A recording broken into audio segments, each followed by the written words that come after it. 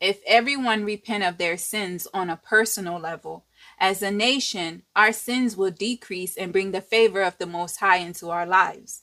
If everyone repent of their unrighteousness, as a community, we will thrive. That is why it's important for you to work on yourself to attack the strongholds the Satans have over your life.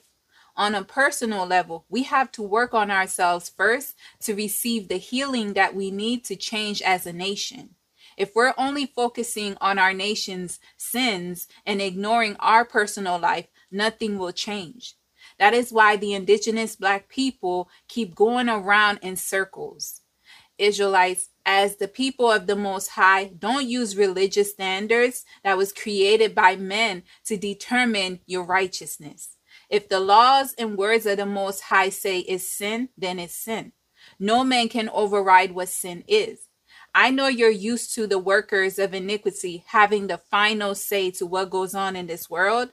We all have witnessed the synagogue of Satan transforming what is evil into good and making the people believe what is good is evil. The scriptures did say this would happen.